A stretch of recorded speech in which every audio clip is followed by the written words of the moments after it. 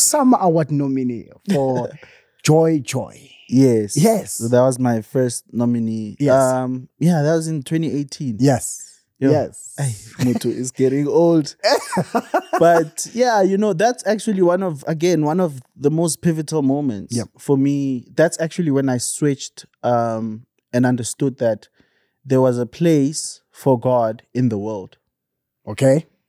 Because up until that moment, I was also I always felt like, if God's going to use me for his work, it's going to be in the church. Sure.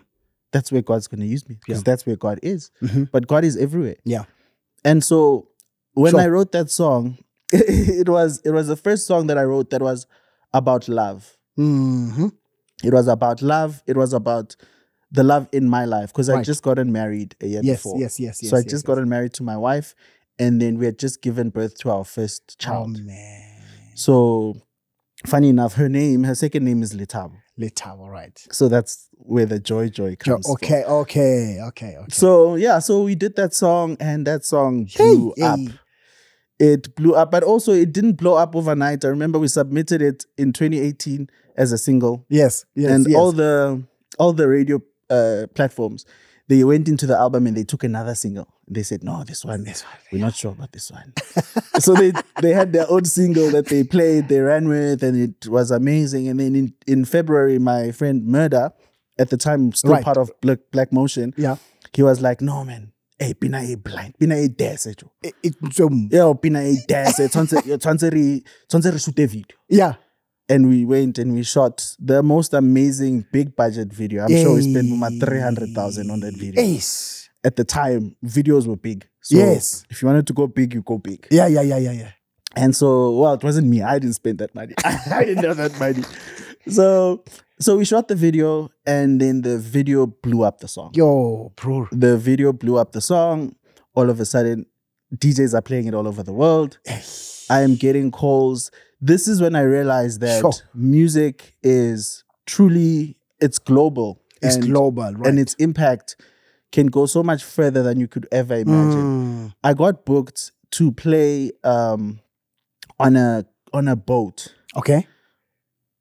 This event was on a boat, and the guy who booked me to perform the one song, just Joy, in Manhattan, in New York.